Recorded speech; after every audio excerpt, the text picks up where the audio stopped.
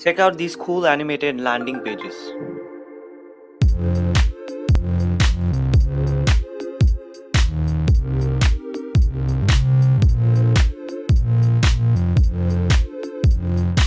And now let me show you how easy it is to make these landing pages. To begin with, I had this basic structure in my mind. Two buttons, an animated SVG which will be the concept logo of the company, and a concept company name. First we look at the hardest part, which is the SVG.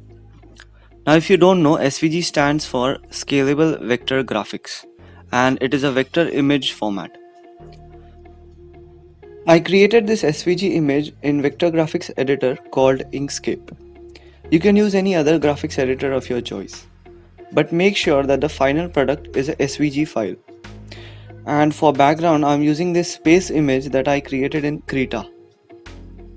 Now once you have the SVG file, you need to edit it and copy its source. Make sure that the SVG paths only have stroke property and have fill property as none, because it's the strokes that will be animated. You also need to copy the SVG from the SVG start tag to the SVG end tag.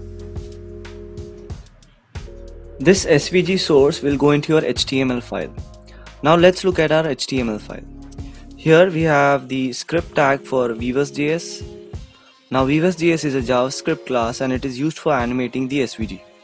For more details, you can even check out VIVUS.js on GitHub.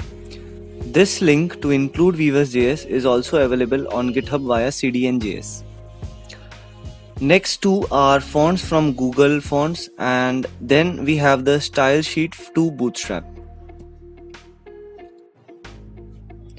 Here you can see the two of our buttons, and then our SVG tag starts. The height and width property of our SVG will determine the size of our SVG. Also remember the SVG's ID. We'll need it later. Then we have this text to display the concept name. Now this script tag is where all our animation starts. To create our animation, we just have to use this new VIVUS.js syntax. Over here, the first argument is the SVG ID. The second argument is the object with different animation options. Again, these animation options are given in detail in their GitHub page. The third argument is the callback function. It's the function that gets called when the animation is completed. For me, the callback function that I have kept is used to make the buttons and the concept company name visible, because I have set the visibility property of the button and text as hidden. Now this gives a nice effect where the button and text appears as soon as the animation is completed. Now let me show you how the animation looks with different type in the second argument.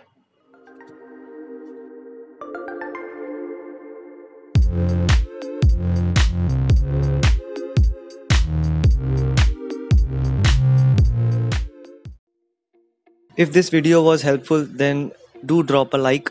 Thank you for watching and see you next time.